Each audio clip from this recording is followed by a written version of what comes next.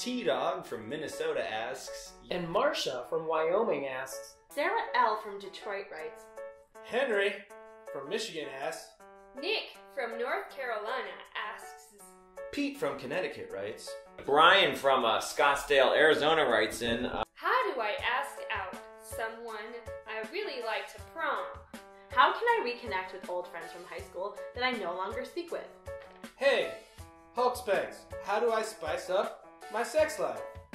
Dear Spanx, how do I make my life more exciting without doing things? Dear hulkspanx, I spend all of my time indoors playing video games, and I have never met a woman. How can I meet someone special? Dear hulkspanx, I go through so much peanut butter every month. Why am I going through so much peanut butter? Yo, hulkspanx, what up, dogs? My friends think that I'm a bitch now because I didn't do the cinnamon challenge, but I'm also allergic to cinnamon, so it might have actually killed me. What should I do to regain their trust?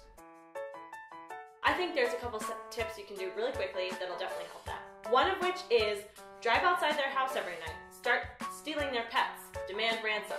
You're guaranteed to connect that way. Well, let me just tell you this. You live in Wyoming. Just go outside. There's nothing to do.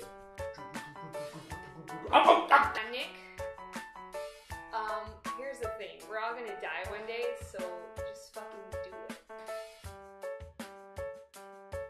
Peanut butter? 2. Be a baby they had. Nothing, your friends sound absolutely terrible. Well, Pete, I think it's probably because you eat too much peanut butter. Maybe you should cut back. Yeah, but okay, he said that he read the text and he still hasn't replied. Still got that on. Oh, Brian, this is gonna sound a little weird, but go online, like stay in and like leverage the web. Thanks for asking. Thanks for asking.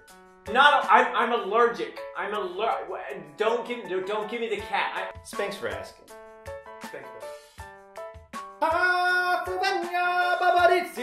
Spanx for asking. Thanks for asking. Spanx for asking.